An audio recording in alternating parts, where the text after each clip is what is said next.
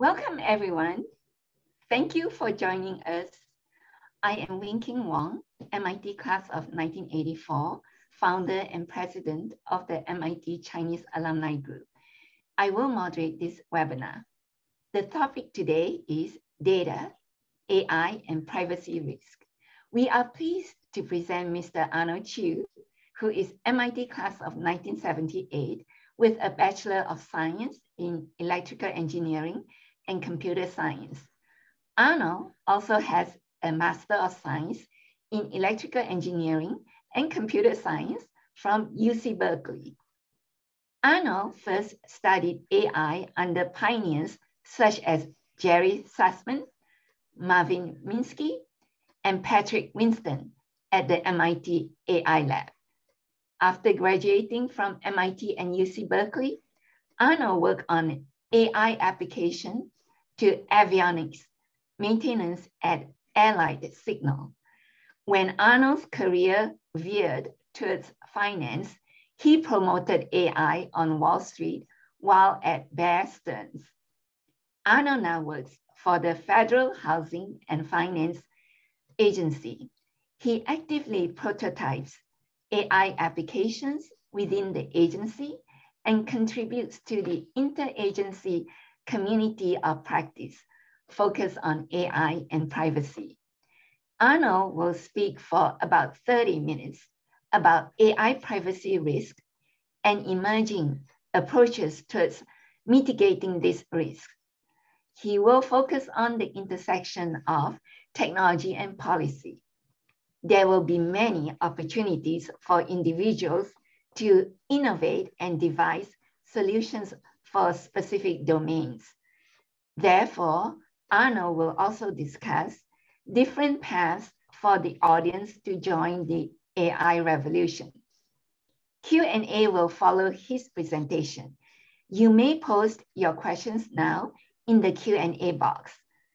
You can also upvote the questions that you like. And now, here is Arnold Chu. Hi, good evening, everybody. I got a great chance here to share everybody some of my recent work. As we mentioned, a lot of this actually outgrow from my interagency work on the AI community practice, which has been started through the GSA, General Service Administrations. There's several working groups, and this particular one I've been working on deals with privacy issue. And I sort of share some of our ideas and approaches to how to think about such issues. As well as we mentioned that we will explore a little bit more about different opportunities depending on where you are, meaning in your career journey or in your professional life and so forth. So, but before I get started, I did see that from kind of the preliminary discussion, many people have this type of question, and it's the kind of the Terminator question, right? They said, is it possible that sometime in the future that the AI would take over and end up enslaving mankind? Now, obviously, I don't have a crystal ball, but I will give my prediction or my forecast for how things might turn out. So you can look forward to that at the end of the talk. Let me set up the beginning of the slide here.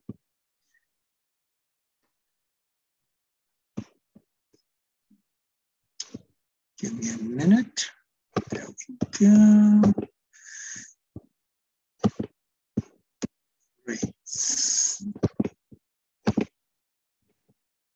So is the slide clear? Looks good, Wayne? Okay. So we are talking about from the perspective of the public sector, for public, primarily the federal government. And just to remind a little bit on the, what the functions of government is, because there are a lot of conventionals or kind of association people with government. But if you strip everything down, the fundamental functionings of working government really is these type of basic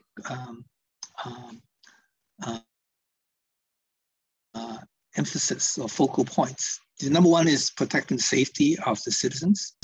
And number two is setting up laws and rules and regulation to manage any conflicts that arise. And third is setting up and providing basic services, infrastructures, roads, electricity, and so forth. And the fourth one, very important one, is setting up a benchmark and standards for the private sectors to follow. And then the fifth one is actually helping the entire society move forward through funding different kinds of researches.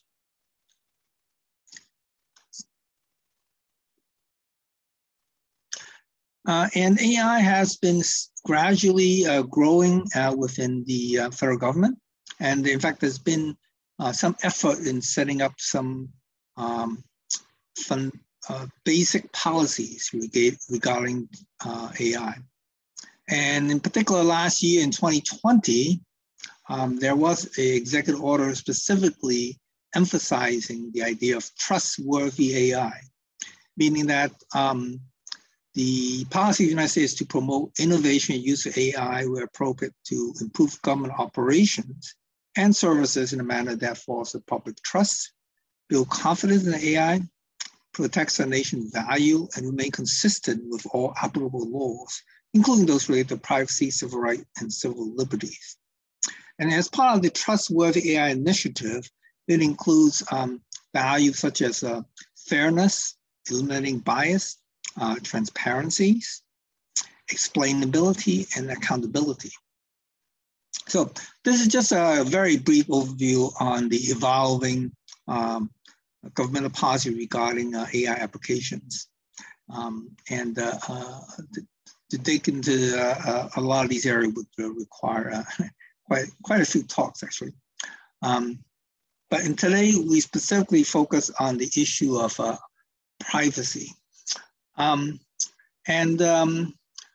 kind of prep us to think about in an organized way about how AI and technology is impacting different kinds of privacy risks, we should think a little about how we got here. What is the trends that drive toward our current situation? Many people say we have a dilemma on our hand. One part of that is that we're increasingly seeing many areas of our lives being digitized.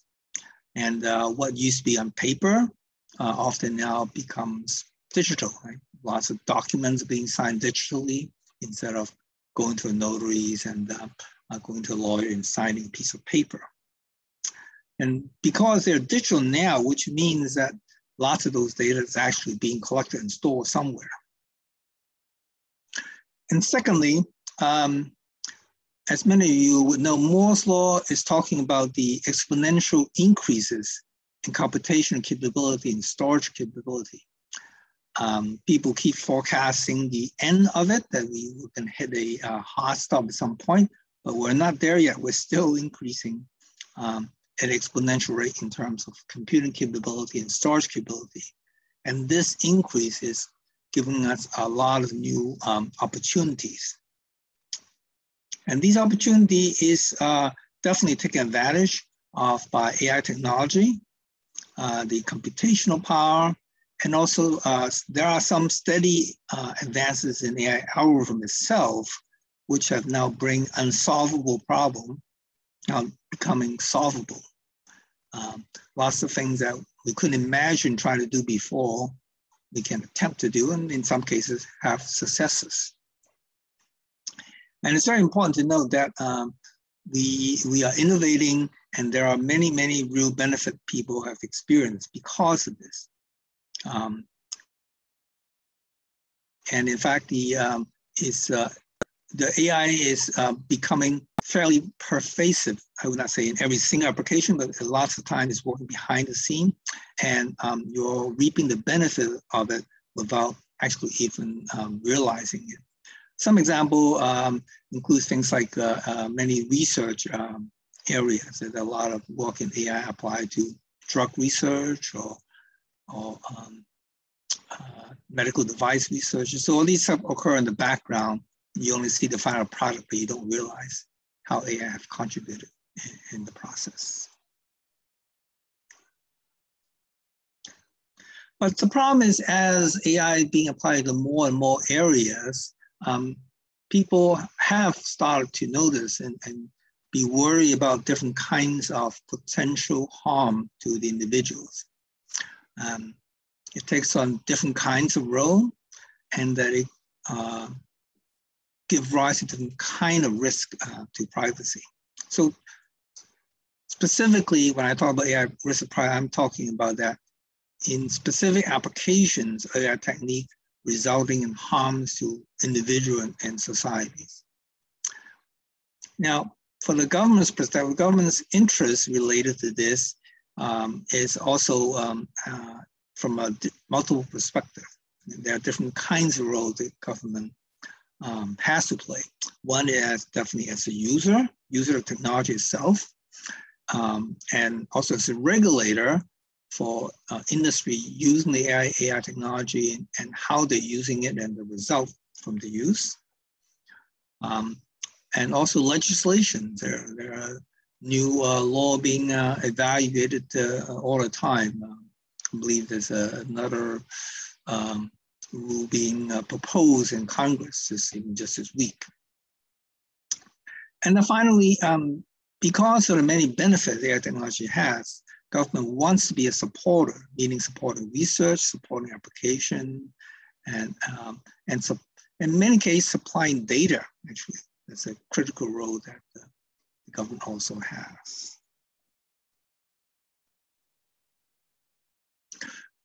So because there are so many different kinds of possible risk, I came up with a high-level taxonomy to talk about the different kinds of risk and help us focus more on what kind of solution may be necessary for one kind of risk versus another.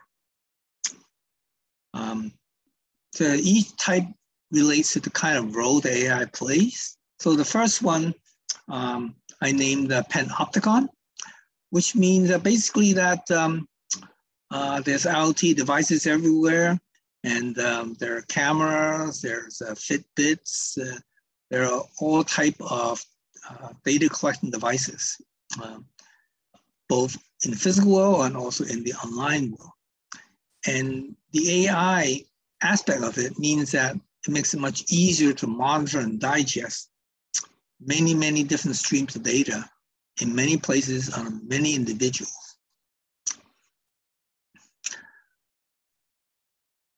So it's from the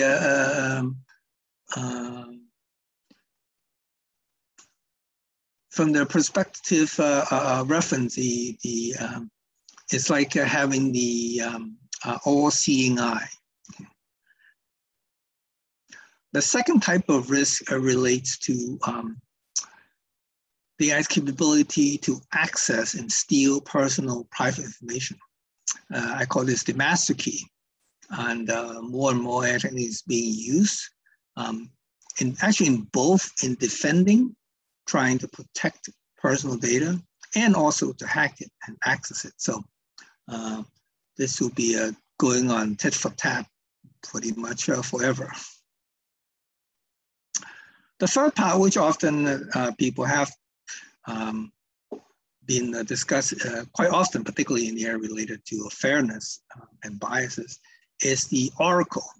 Many times AI techniques is used as an oracle, meaning that you want to infer some specific personal attributes or personal behavioral based on other information about the individual. Okay, now the issue occurs whether even if the prediction is perfectly accurate or if it's poor, not very accurate, there can be a problem arising from both types of situations. we'll explore more in depth in each of these categories in the future slides. Number 4 is siren. Siren means that AI technology itself can actually entice people to give up more and more data about themselves. And since AI feeds on data, basically the siren role of AI is that it's generating more data that can feed itself and improve this for whatever purposes the owner of the AI technology wants to use them for. And the 5th one is the avatar or avatar maker, meaning that, that there is unprecedented capability to make fake persons, either online or on video, or whether it's a live person, a dead person, or even purely fictitious, so a person that has never existed. But we have truly amazing technology to make that look like a real person is there. So I'm going to go a little bit in detail in each of these and give a number of examples. So panopticon. You may be familiar with the word panopticon. And originally, it was proposed by Jeremy Bentham. His idea was for either a mental institution, the prison. A panopticon is designed where a control tower is a hub, it's a ring, sorry, not a hub and spoke configuration. And the controller sits in the middle, and it can look down, the guard in there can look down every single wing with no obstruction and see all the inmates in the inside the institution. And while at the same time, the inmates themselves do not know if they are being observed or not. Okay. As a brief aside, some of you might also have heard the term panopticon used in Doctor Who, and pretty much the similar idea, since within that particular universe, people in Gallifrey has unprecedented access to everything that occurs in the world, in the universe, and in the past and future. So now we are definitely approaching this state because we have installed many different surveillance devices in all parts of our life. You have your Apple Watches, and then there are cameras, and you have these Nest and Ring type of doorbell, camera doorbell now. And in a particular way, this could be a problem, just as an example, is that if you have a neighborhood that's made up of many people who have shared the Ring camera data, and they allow perhaps a neighborhood patrol group access to the data, they could use it to monitor pedestrian crossing to the neighborhood and deciding based on what they think and what the people look like, whether they were going to go challenge them. Okay, so you can see the potential problem there, and it's much more widespread than perhaps you realize. Specifically with the Ring doorbell or camera systems, the Amazon itself actually has partnered with more than 2,000 local US police and fire departments, meaning that they have an agreement to share data with them, and that the videos recorded in your own doorbell, you can allow access by, say, the local police department, and go back in 2 days, see what's going on in certain hours. And in some cases, there's supposed to be control, and you're supposed to have approval, rights to approve or disapprove this access. But there also have been cases where since actually the video is not stored on your device, it's stored in some Amazon server somewhere. There have been cases that of improper access of such data too. So you can imagine the potential if any hacker can get control of this type of data. So that's just one example of Panopticon. There are many more that you can probably think of.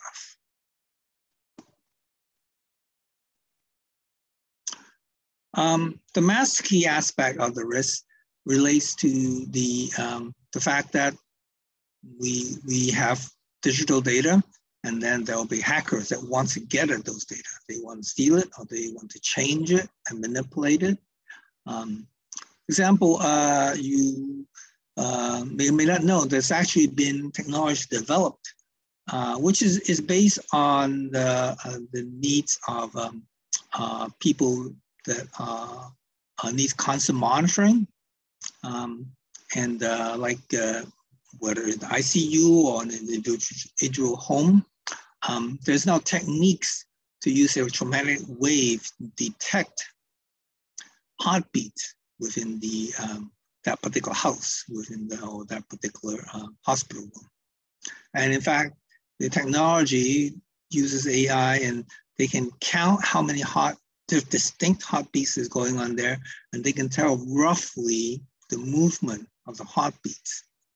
Okay, so you can imagine that if a burglar has access to this type of technology, it would be very easy for them to tell if anybody's actually inside a house or if they have all left the house, and that they would know when is the best time to actually go burgle your house. Okay. So this is almost like science fiction, right? That kind of a Star Trek detecting life signs, you know. But we're getting there, so it's pretty amazing. But even more, perhaps even more worrisome, is that the AI technique themselves or an AI hacker is probably under development in many different, particularly, especially nation-state actors. In 2017, there was a well-known convention called DEF CON. This is a hacker conference that all the black and white hats people get together. And on the 2017 convention, they actually had a hacking contest for different kind of computer-based, AI, basically AI hacking software with a total price of $2 million. Okay, and in particular, the winner of that specific contest was a program called Mayhem. But obviously, remember, there are also other competitors too, which might be still pretty good, even if they didn't win the final prize. Now, obviously, this is 2017, and research is continuing on this in these areas. And even just a small part of the Mayhem technique, we can see it can have very serious consequences. So one of the researchers from he looked at 2,000 router firmwares. Okay, firmware is like the fixed program on the chips inside your hardware device, like a router. And using some of the techniques that power Mayhem, he found that 40% of these firmware, over 89 different products, had at least one vulnerability. And 14 of these were previously undiscovered vulnerabilities. So in other words, the potential for AI techniques to help hacker is just at the very beginning stage, and it's going to grow much more in the years to come.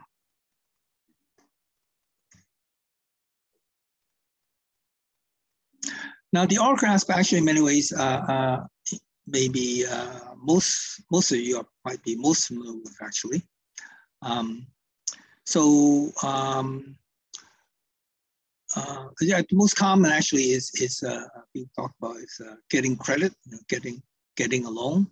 But another one you can think about is because of ubiquitous collection of travel data, traffic cameras, your GPS trail as you travel. These are data that when people have access to, they could infer things about you, which may not be true. For example, if LEO here is law enforcement officers, if a local police department has a capability to track your travel pattern, your Apple Watch or whatever you're using, or your phone, and they can monitor your travel patterns, and they find that you were near some protest event, well, they might find you much more likely to be a person of interest, somebody to monitor to see if you have any substantial role in the protest event itself. Right? In the ultimate case, obviously, you can think of the scheme or the scenario in the film Minority Report, where a law enforcement agency would actually try to predict your behavior, whether you commit a crime, based on many attributes, including things about yourself, your behavior, and your travel, and other incidences going on around you.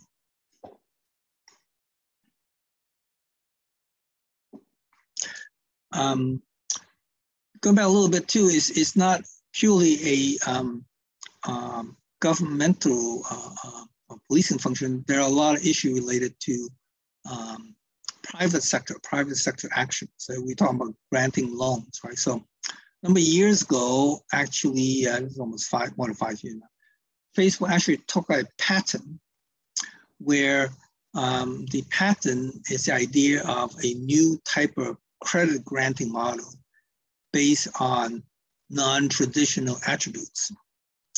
So the patent talked about considering criterion for granting credit, such as your behavior pattern. Do you engage in high-risk behaviors? And all different kind of non-traditional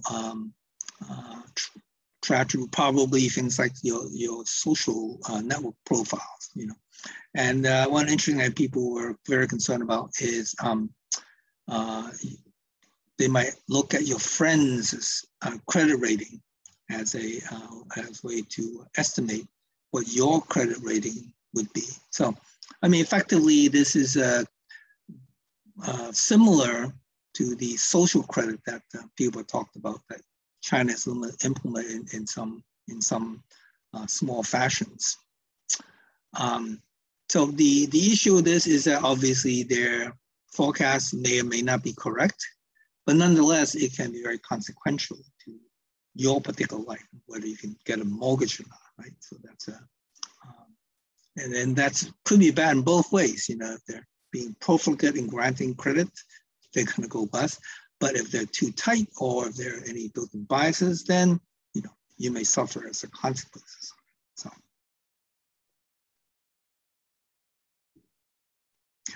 Silence is a pretty interesting one, and it's been around quite a long time, but I think people are just starting to realize it. The most direct example, and most people are familiar, would be Alexa or Siri. And even more so though, see many governmental agencies and also companies are setting up chatbots. And these chatbots are not just the telephone, push a button, A for this or B for that. I mean, 1 or 2, 3 type of thing. They're much more sophisticated. They actually have support natural language interactions. So that means you can fall into the false sense that you're dialoguing with a real person. And because of that, you may be much more willing to share information than if it was an automated device or these phone interaction. And here's a very interesting example of this. Some of you may know about the company Ashley Madison. It was started as a website that helped matches people they're interesting in having basically extramarital affairs. Now, I'm not going to put any ethical judgment on that. However, some hackers did. So that these hackers that did not like their business model actually hacked into the Ashley Madison software and extracted a large dump of data. And because of the dump, people got a glimpse into how this system actually worked. And what is interesting is that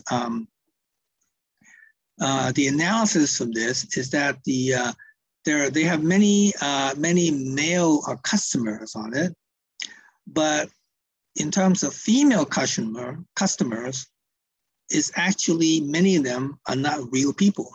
Many are up to like some estimate that 70,000 of the purportedly human customers are actually female bots, meaning that they are programmed to respond to male customers and set them millions of fake messages, trying to give them an illusion that there's a person on the other side that they might be able to, build some relationship with. Okay, so you can imagine in that kind of a context how much information you get from the individuals.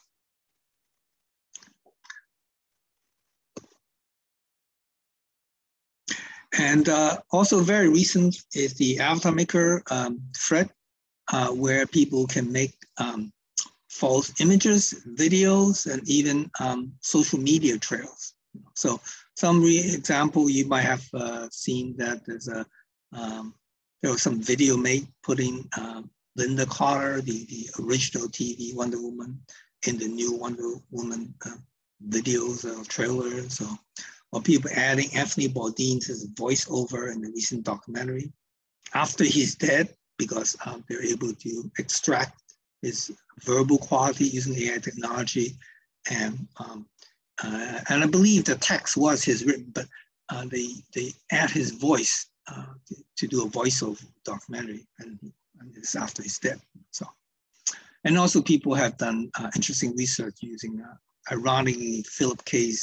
Dick's head, and very interesting case, but limited time. I won't go into unless somebody asks me about it.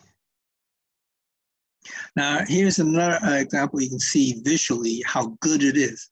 This is also pretty recent. You can see is on the CNN Business News. In fact, somebody used AI technology to create a series of fake video of Tom Cruise talking to apparently you on TikTok. It confuses millions of TikTok users. So you can believe it's pretty convincing.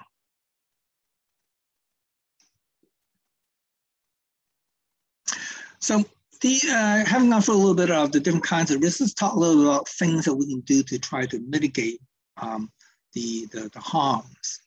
And to do that, let's take a quick look at how AI translate data into decisions or specific actions. So on the left-hand side, we have lots of sensor, different IoT devices collecting data.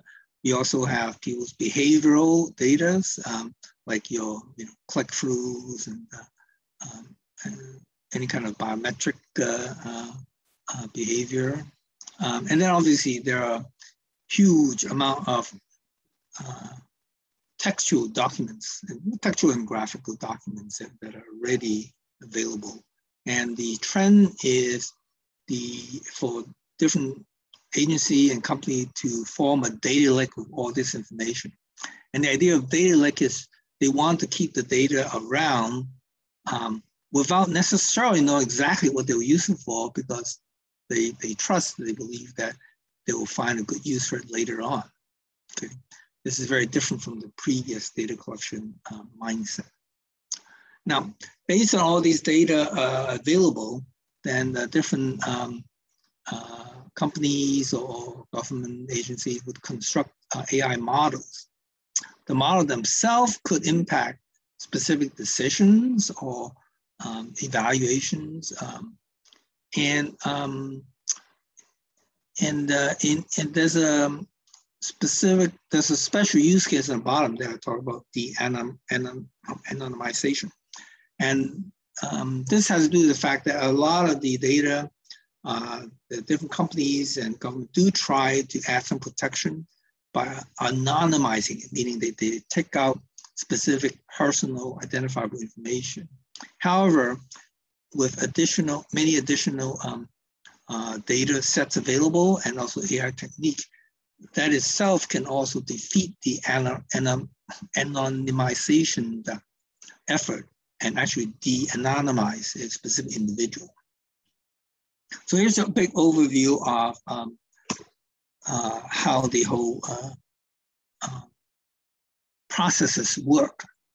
And so far, these are the different kinds of mitigations people have been researching and developing, depending on the different kinds of phases of that AI model building. The first part is data collection. Some basically good principle is data minimization, meaning you only collect what you need, and you only retain it for as long as you need to. And then possibly tokenization means that substituting something else for the actual data or for the information. It's similar to data intermediary, which is like either a device or another institution that helps intermediate and hide the detail, perhaps PII types of information. Another big area of work is IoT security. Many of these IoT devices rush in a hurry to make money, so their security is often very poor. And fortunately, organization like IEEE is working hard on setting up some standard in these areas. In the data storage phase, you talk about the data lake or in the intermediate databases, people have to apply encryption so that it's not so easily hacked. And also, a big principle should be actually decentralization, not storing all your data in one basket, meaning that even if you hack, you only lose a little bit of data. And also, it's not necessarily under the control of one single actor, right? So, so these are good principles to follow to mitigate potential harm. And then the following is a little more technical. There are new computing techniques to do anonymizations and either synthetic data, meaning created data that has similar attributes to the real one, but does not really tie to any specific individual. And data poisoning talks about the part of the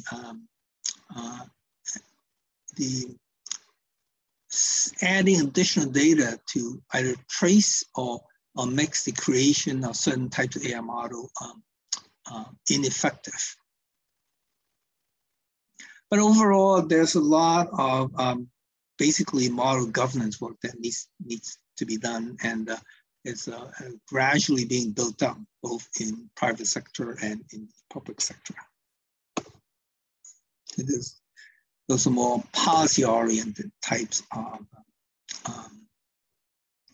approaches. And then there are also specific technological tools too. Some of the ones that people have done a lot of research on is differential privacy, adding some noises, federated learning, which ties in with the decentralized data scheme, where you train not with all of the in one place, but you train the data in different places and then bring the trained the neural network back in one place. Homomorphic encryption is a new technique where you can actually train directly on encrypted data. You don't have to decrypt them first. That's an additional safety feature. And then, yeah, I mentioned synthetic data already. And there are definitely a lot of work being done on legislation on how to handle data and privacy. It's probably too many to mention, but the obviously most well-known one is GDPR, based out from EU. And you can see there are a lot of problems, but there are also a lot of avenue for solutions, and there's no golden bullet. Ultimately, I see it's going to be a combination of technology, standards, and also laws to deal with all the different kinds of privacy challenges. That means that there are going to be many new niches for technological and conceptual innovation, and that as AI is adopted in wider and wider places, there are more opportunity to come up with your own ideas on how to mitigate and defend these risks. Think about how Apple is able to build a brand on protecting users' privacy. Not perfect, but certainly more than many other private enterprise, and this is a kind of brand that people would be willing to pay for.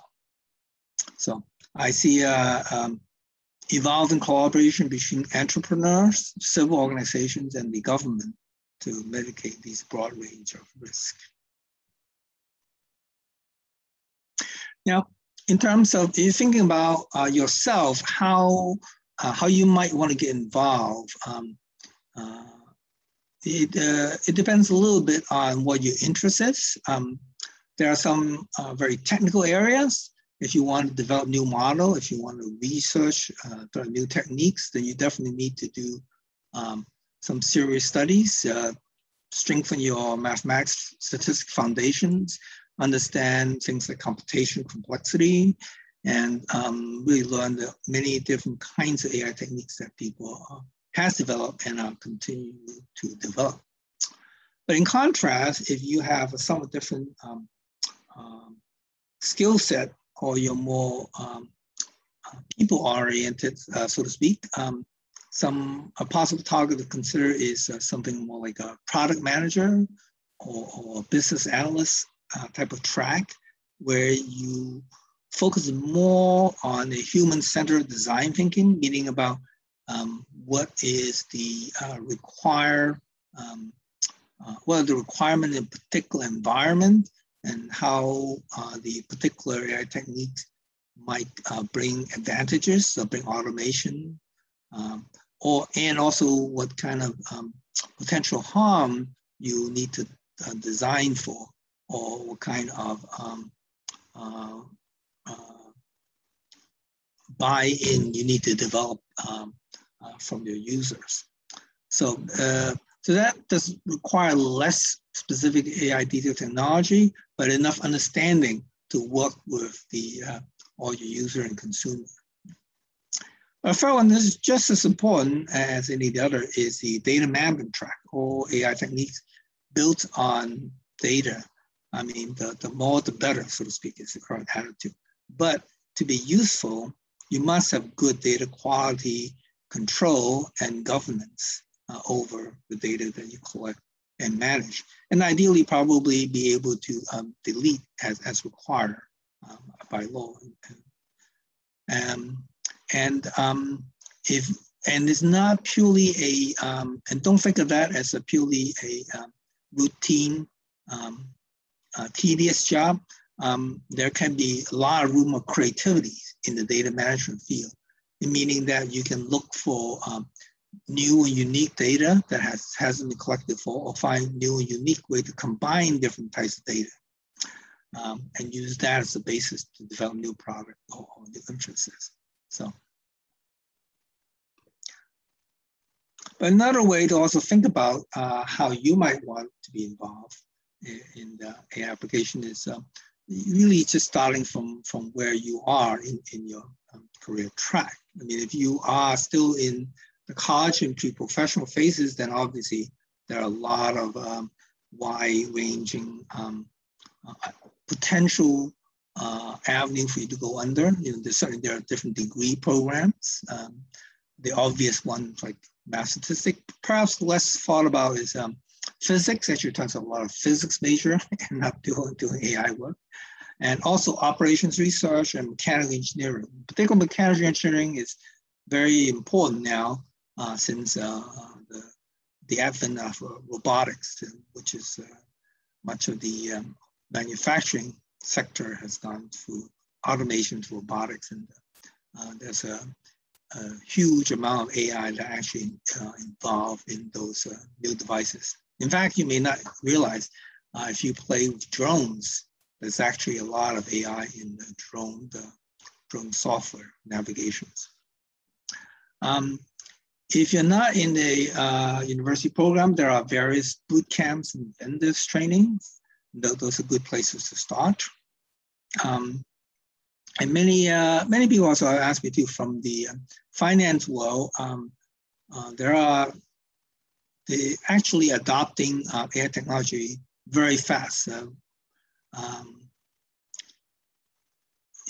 Some of the early ones work has been into things like sentiment analysis using natural language processing, meaning that people will look for, scan a wide range of news sources, or maybe even Twitter posts to get how people feel about particular stock. Like it, they're getting sour on it, things like that. And then also different alternate data is used to try to glean that little extra alpha out from the data that you have. These are very active area of research for many hedge funds, which understanding won't tell you that much about specifically what they're doing. I just mentioned Bayesian inference because it's new area of evaluating uncertain information, and it's I see as a potentially a very productive avenue, different from the neural network approach that has been most well known so far.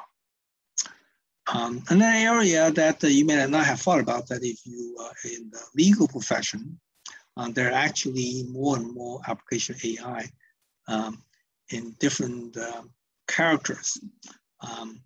There are some specific situations where AI's oracle nature is being applied, things like bail settings and whether you give people bail or not, and whether you acquire bail or not, so forth. And then there are even more direct applications for things like helping you do searches, semantic search, finding relevant cases. Patent office has actually deployed a system to help them find, for new patent application, find whole ranges of historical and other related patents to help them decide on the analysis and evaluation of new patents. But there's another aspect which I touched on briefly before, is that because of all these kind of privacy and other ethical issues that AI technology is causing, there's a lot of work that's going to be required in terms of developing regulations and laws on the application and effects of artificial intelligence. So that's another way from a legal profession to get involved in these areas. So here's my prediction. If you ask me what's going to happen in the future, whether the Terminator will take over. So I say this beginning and end, you may recognize this as Amazon's Astro robot. So my prediction is that robot will gain entree to our home through cute little vaguely animal or pet devices like this. There's been previous one before, and this one is even more interactive in that it can actually follow you around, and blink its eye, make cute faces at you, and so forth. This is the way robots will worm their ways into our lives and our heart.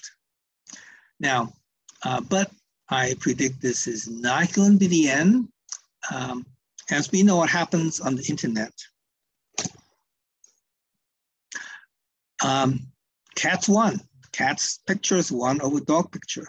And, if any of you actually owns a cat, or live with one, you probably have thought at one time or another, is the cat the pet, or are you the pet for the cat, where you are meeting all his or her needs?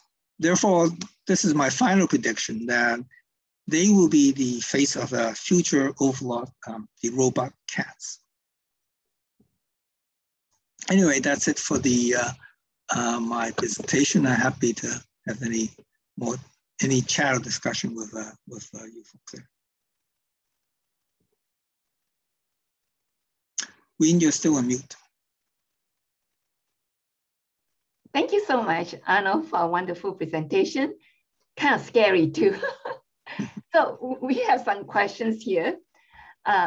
Number one question is, how will the information be safe with hackers, cloud security, and if electrical shortage, how to validate and retrieve information? Well, that is the number one question, right? The it came first. Well, what I mean is one of the most important questions is the particular in private sectors. You have the competing imperative of getting new business, sharing profit versus security. And as we've seen with the EIT world, IoT world, the businesses have tend to prefer profit over security. Okay, so I would say the only way we can make this happen is as consumer, we make very clear to these vendor that unless they have the security, we're not going to patronize them. And in terms of the on the government side, there are also a lot of initiatives to set up standards for security and protection. But a lot more work needs to be done. I definitely agree. And the second question is, which party will be responsible for mistakes, possibly loss of human life, made by AI routines, for example, medical diagnosis?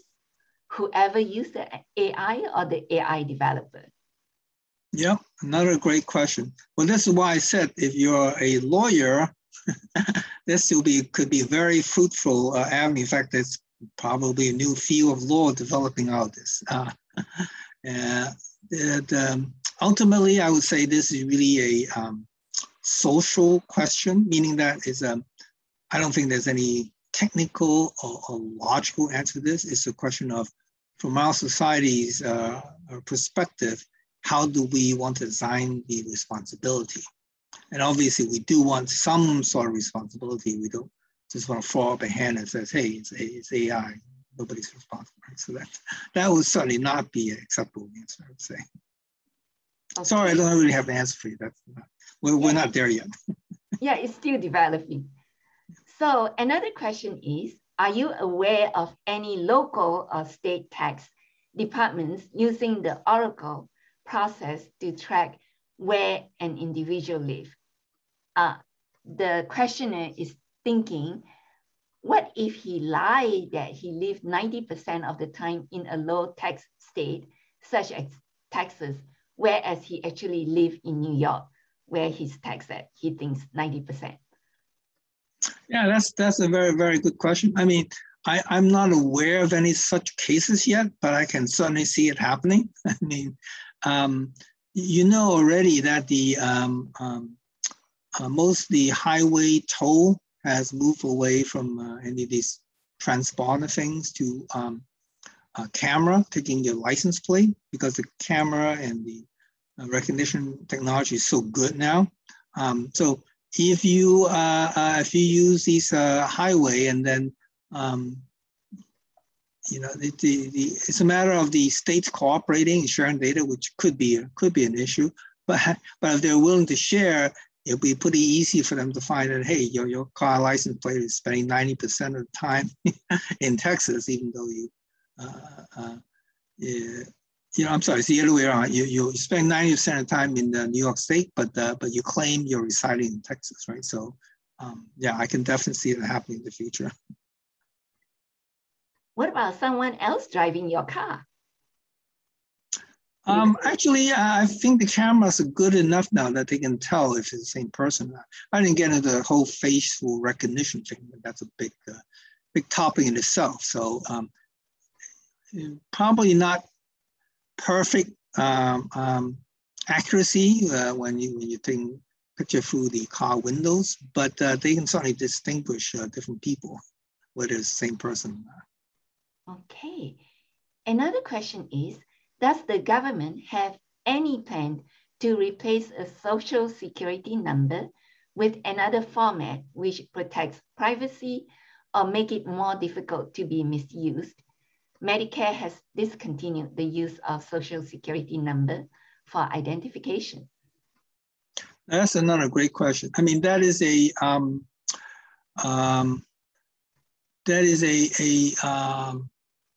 well, the straight answer, simple answer is no, there's no such plan. However, that definitely government is aware of the limitation of social security number. And also for many, many other applications, we really need to rely on new online identity technology or services, right? For example, the Federal Reserve is studying the central bank digital currency. And to do things like central bank digital currency, you need to have very robust identity, online identities.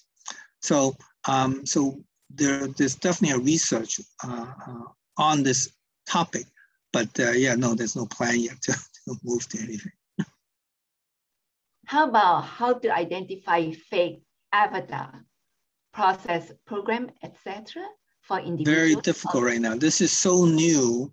Not enough research really has gone into it, and people are definitely doing research. And it's one of the areas that I mentioned that has wide open for a new entrepreneur. You know, if you have a new idea how to do this, start a business. There'll be a lot of people knocking on the door. This is now. There are concerns that the government and private companies, for example, Facebook, Google, Amazon, Apple, have massive data on us. Mm-hmm. What if they use AI to control or manipulate us?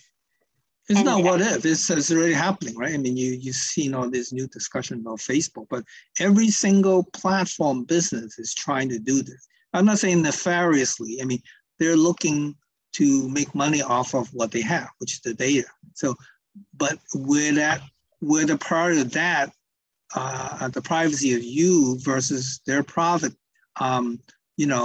without regulation, I don't see them prioritizing your privacy over the profit motive. So it's not a question of if, it's a question of how and what kind of consequences there is on us as individuals. So what are the regulations that are available out there? I would say U.S. is notably kind of lagging in a lot of these type of regulation. The most well-known and advanced, not the most advanced, most well-known is obviously GDPR from Europe. California has a version of it, some slight different emphasis.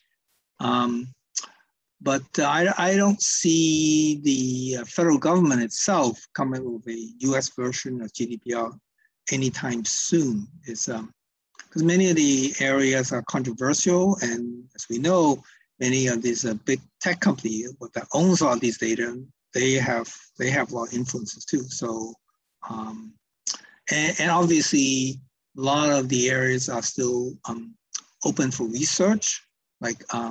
What is the best policy? Where is the best balance? Many of these are very difficult questions. Also, in many cases, they're going to be societal questions. They're no technical answers. They're just what is people willing to live with.